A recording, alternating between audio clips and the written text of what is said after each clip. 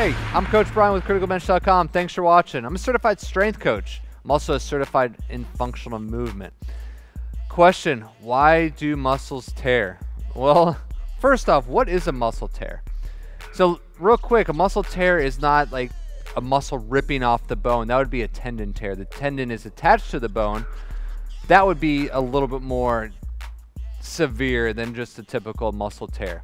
A muscle tear is referred to commonly as a muscle strain. There are different degrees of strain, but if you've ever had a muscle strain where you're like, ooh, I tweaked my bicep I lifted a box that was too heavy, you might feel like a little burn or a pop. Don't be too alarmed. The only reason why you shouldn't be alarmed is most muscle strains can be healed just by applying some basic at-home remedies.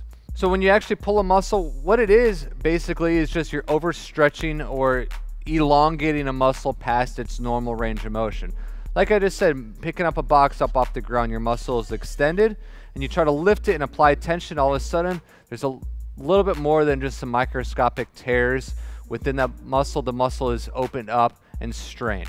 Strains can happen to anybody. Muscle tears can happen to anybody. It doesn't happen just to the sedentary. It happens in high-profile athletes. I mean, you turn on any professional sports game and there's always some type of ankle strain or a calf strain or hamstring strain or a shoulder strain. I mean, there's always some kind of muscle tear going on even at the elite level. Now, what you need to know to prevent muscle tears or muscle strains are these four things. You have to warm up properly. There's no doubt about it. You got to make sure you're going through full range of motion in the entire body if you're concerned about warming up. Poor flexibility is another issue that you have to address. You can't be tight and expect to perform and move without the risk of injury.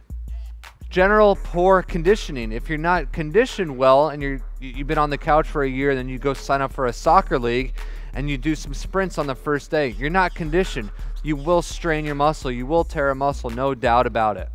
Last but not least, overexertion or fatigue. Doing too much for too long at such a high level that you're just going to tear a muscle. So make sure you're not overexerting yourself. You're getting the rest that you need and the recovery that your muscle requires. So if you found this video helpful on why muscles do the things that they do, you're definitely going to want to check out this report. I wrote it. It's awesome and it's free and it's for you. It's called Why Stretching Won't Make You Flexible. There's a couple of different ways you can get it. One is to click the little arrow in this corner to open up the video description area. You'll see a link at the top that says criticalbench.com/stretching. An easier way to get it is simply click in this box right here. Click it, give us your email, and the report is on its way to you. Not only that, make sure you subscribe to our channel by clicking here.